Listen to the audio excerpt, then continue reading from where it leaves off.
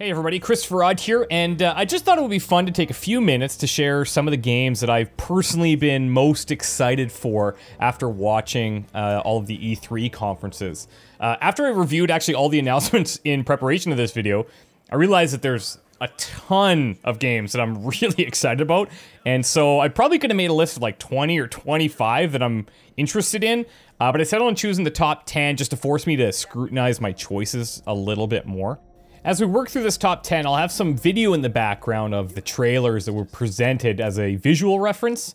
And if you want to find out more information about the game, just check them out on YouTube. There's trailers everywhere, and some of them are just exceptional.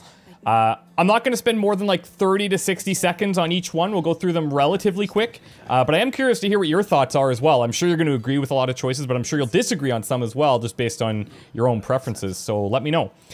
Before I start the countdown, I do want to share that GOG is having a huge summer sale right now. If you're not familiar with who GOG is, they're a distribution service similar to Steam, but they're owned by CD Projekt.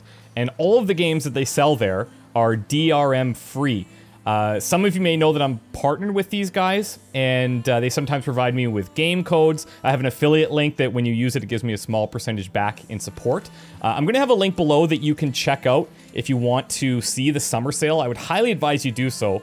Also, GOG is giving away 250, that's right, 250 free games for viewers of my channel. So thank you so much for them supporting me. And thanks to you guys for being on this journey of YouTube with me that's kind of unlocked some of these options, and it's a cool way that I can kind of give back to you guys with these free games. There's a Gleam link below that you can follow to enter to get the free games, and after you do that, you can get additional entries if you follow me on Twitter or Twitch, and that's totally optional. But yeah, thanks guys for all the support. As I say, this ride has been exceptional. I appreciate you guys being here with me. Without further ado, let's get into my top 10 games from E3.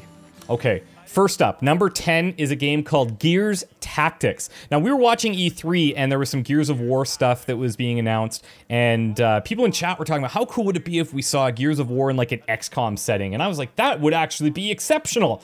And lo and behold, later on in the stream, we saw this trailer for Gears Tactics, which is pretty much exactly that.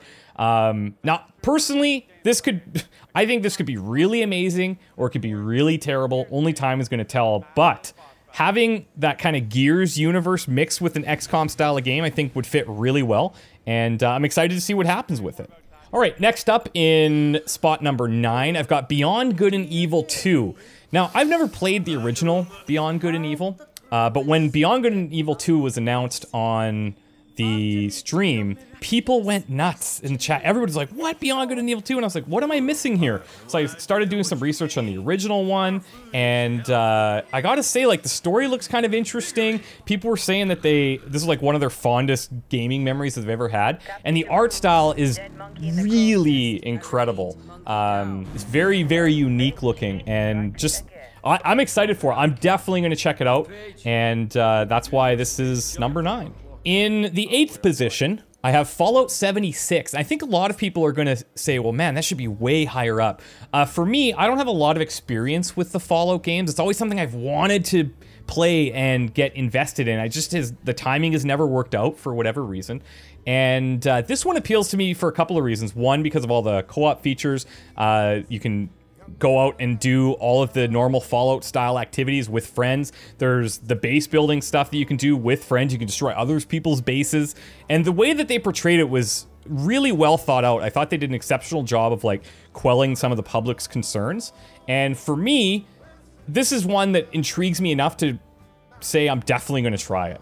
And maybe it's actually encouraging me to go back and try some of the other ones too. So let me know if you guys are interested in something like that. But I know it's probably lower than what a lot of people would rate it as, but for me, it's on 8. It's still in the top 10. Pretty excited about it, and we'll see what happens when it's released. In 7th spot, I've got Metro Exodus.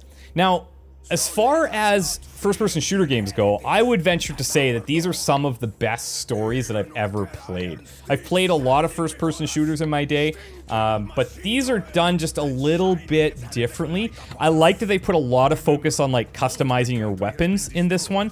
There was some small amounts of that in the past, but I think they're gonna like refine a lot of the Metro experience, and just this setting that you play these Metro games in is unreal, and I can't wait to get more Metro on my hands. Metro Exodus is very exciting to me, and that's why it's in spot number 7.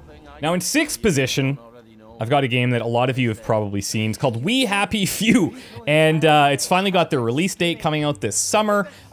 In full disclosure, I am like really good friends with the guys that run this studio. They're in Montreal. We've been out together multiple times. They're great guys, and this game is like, you can't argue that this has such a unique dystopian vision. It does borrow from like other classic stories, but the way that it's put together, I feel, is just exceptional. And seeing the gameplay demo that they've shown at E3 and being able to see some of that first person myself has been really, really uplifting. And I think what people got in early access compared to what you're going to see in the final version is like night and day. And I can't wait to show it to you guys, so that'll be coming up this summer. All right, number 5, we're at the top half of the list here, is Ghost of Tsushima. Now, when they first started showing it, my first reaction was, okay, this is like more Neo-ish, which is pretty cool. But then as soon as the combat starts, there's 2 things that I noticed. One, it's just how fluid and like, it felt heavy in the right kind of sense. Like not quite Dark Souls heavy, but not as light and airy as Neo. Somewhere in between, it felt really, really good. The second thing that I really appreciated was that there was no HUD. Like, there was no UI elements on the screen. It was very clean, very crisp. Not to mention that just the way that the color palette of this game is, the visual aesthetic is, like, mind-blowingly good. There was a couple of, like, cringy moments with some of the voice acting. I'm really hoping that they can figure that out. But an idea came up that I might take advantage of when this game releases and just play it in the original voices and have subtitles in English, and I think that would probably come across a lot better. But I'm really excited to get my hands on it. It looks really fun, and I can't wait to see it. Okay, up next in the 4th position is actually a VR game, and I've played quite a bit of VR in my time. Nothing for the channel, I haven't streamed it or anything like that, but I have not played a horror game in VR. And this one is called Transference. They're working with Elijah Wood, and it seems like it's really a combination of like a movie or like heavy cinematics and mixed with some VR gameplay. And it's intriguing because the story seems really unique. The gameplay that's in there looks terrifying. I don't know if I can handle playing a horror game in VR, but I'm gonna give it my best and see how it is. But this one, when it popped up, it was like, okay, VR, fine. You kind of like write it off as like, VR's not that great right now. But the way that they showed some of the character interactions really has gripped me, and it became one of the games that I'm looking forward to the most, and that's why it's in the 4th position. Now, going into the 3rd position, admittedly, these next 3 games are pretty interchangeable in terms of my excitement level, but I've chosen The Last of Us 2 as the 3rd position. And the only reason it's in the 3rd and not like the 1st or the 2nd is because it's more of The Last of Us, which we've already experienced. It looks like they've refined the combat a lot. Ellie has grown up and looks like the story is going to be really engaging and really fun and quite a bit different from the first one. There's some uplifting moments that were shown here, whereas the first one was very much depressing. I'm sure there will be more of that. But it's nice to see Ellie kind of getting older and understanding herself a little bit more. But the combat that they showed does look really, really, really good. If not a little bit forgiving from the AI side. There were a couple parts where I'm like, I'm pretty sure we'd have gotten spotted there. But at the end of the day, it's a video game and you gotta have like some fun aspects in there. But yeah, I think about The Last of Us, the first one. It was like one of the best gaming experiences I've ever had. That story will stick with me for the longest time. I really want to actually replay it because it was so good, and I don't typically replay single-player stories a lot.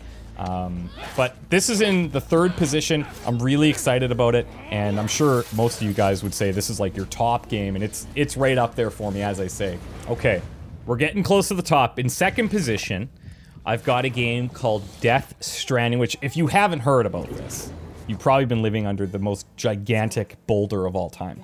But Death Stranding by Hideo Kojima looks absolutely mind-blowing.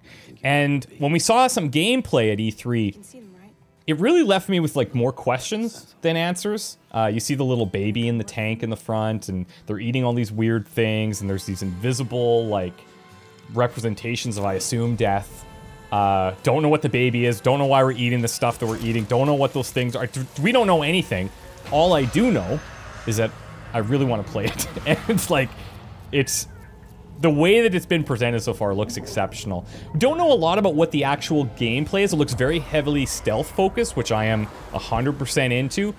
We carry around a ton of equipment on our back, and there's got to be an interesting reason for that. I guess we probably are always staying mobile, taking all of our belongings with us. But I don't know. I'm really excited for it, and I'm excited because it's so unknown. But I'm sure you guys are too. This could easily, again, have been in the first position for many of you, and myself too. But as you can probably imagine, you could probably guess what my number one is. If you can't tell already, my number one is Cyberpunk 2077. I mean, first of all, CD Projekt Red, The Witcher games, probably the best games I've ever played in my life. And to see what they're gonna do in a whole different world, I can't even talk about it. I'm so excited. There are rumors that we might see Siri in there. It's like a weird, like, kind of, I don't want to get into it too much, but you guys have probably heard some of these rumors as well. But just the world that they've created, this very, very unique environment. It is going to be like a first-person story, which is going to be a little bit different from The Witcher.